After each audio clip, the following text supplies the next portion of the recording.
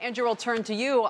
Not a China bear. You are not. So even with everything that's happening now, you don't get the sense a little discomfort in the stomach. Well, there is a little discomfort, but I do think it's maybe what you said before, a little bit more theater than anything.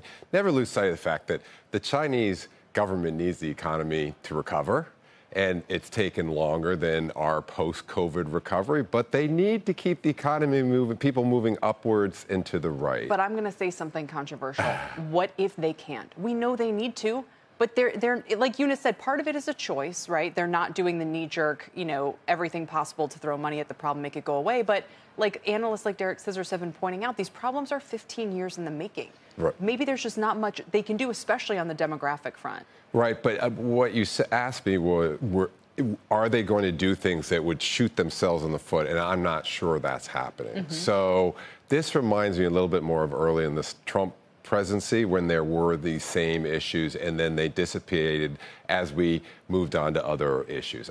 My sense, which is not to say I think that's a real concern. Demographics is an issue, but never underestimate the consumption desire as you move into the middle class. I think that's a huge demographic commentary that you have to keep in mind. But would you, as we talk about kind of the investment angle on this, you could do something broad with Chinese stocks, which seems maybe the most risky because it's underperformed for a very long time. You could do something tactical. I mean, we always hear play the Chinese middle class, play the Chinese consumer, play the Chinese. What do you think is the right kind of tactical move here? I think it's to play the Chinese consumer. And whether that's in consumption companies in China or that's global consumer companies, I'm still willing to bet on that over time.